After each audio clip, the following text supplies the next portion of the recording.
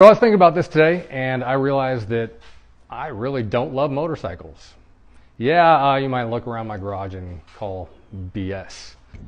A bullshit? I really don't love motorcycles. I just don't. Look, it's just a pile of steel, rubber, plastic, and gasoline. It's just an object. What I love is where the motorcycles take me and the people I get to ride with. Take this for an example. Today I rode over to Biloxi, Mississippi, where dozens of bikers showed up on a Monday morning when they should have been at school, at work, or whatever else people do on Monday mornings these days. Instead, they showed up to support the family of 12-year-old Tristan, who recently died in a tragic accident. Again, most of these people don't even know Tristan or his family. We put the word out on social media, and they all just showed up.